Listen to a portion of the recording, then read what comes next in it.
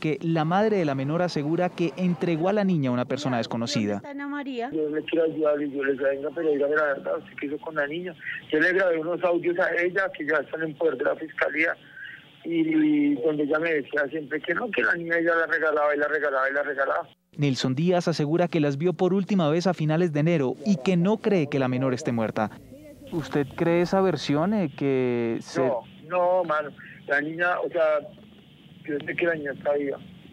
Yo tengo una corazonada muy fuerte que la niña está viva, porque es que yo no, a mi consentir y eso, es muy difícil que una mamá haga eso y que una mamá... Otra de las hipótesis que analiza el CTI es si a la madre le quitaron la niña sin su consentimiento.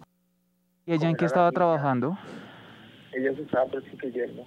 Y desde antes de yo conocerla, ella se prostituía, porque cuando yo la conocía ella me decía que muchas veces le tocaba dormir en la calle.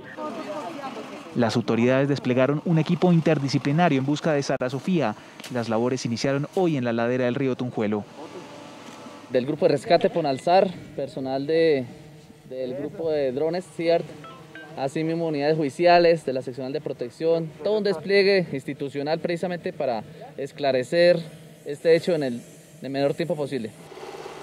El comandante de la Policía Metropolitana aseguró que las labores de búsqueda se extenderán hasta que encuentren a la menor. Esperamos que la encontremos con vida, ese es nuestro mayor anhelo, pero hasta que no lo resolvamos no vamos a parar. Recuerde que la policía habilitó la línea 305-747-7809 para recibir información sobre el paradero de Sara Sofia.